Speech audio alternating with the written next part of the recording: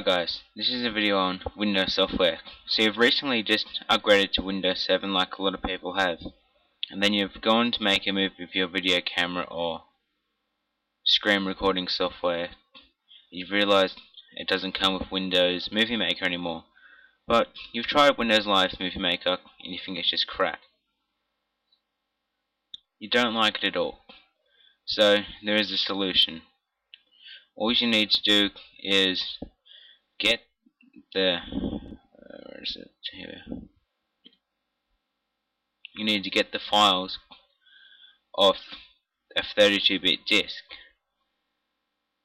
Well, I'm pretty sure you can get off 64-bit, but I just got it off a Windows Vista 32-bit disk because that's what I had before. So I just copied the files off that, and so you copy them. Copy. Now go to computer, C drive. Now this is a crucial step. You need to paste in the program files. This one, not the times86 or known as a 64-bit folder. They're 32-bit since we're using 32-bit files. Now you're gonna have to create a folder called Windows Movie Maker 6.0. Once you're in there, paste, and it'll say this, but just hit continue, and it's gonna paste about 79.6 megabytes of files. So you've got this in now.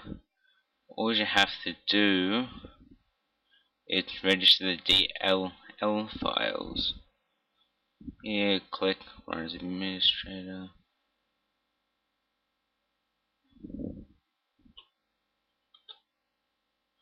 And then it will say DLLR register server in Windows Movie Maker succeeded. And then so just get out of it. Okay, get out of it. Now what you're gonna have to do is, because I don't think it doesn't appear in your start menu. So go in here. You're gonna have to make a shortcut on the desktop. So send to desktop, and now once it's created your shortcut, you can rename it if you want to. Windows Movie Maker, and then click run, and look, voila.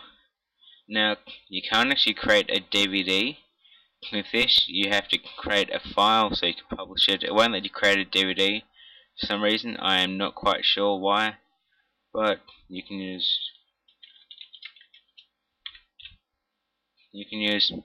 Windows DVD Maker, and that will make the DVD. It's an extra step, but hey, you've got Windows Movie Maker 6.0, the one that was on Vista, working on Windows 7.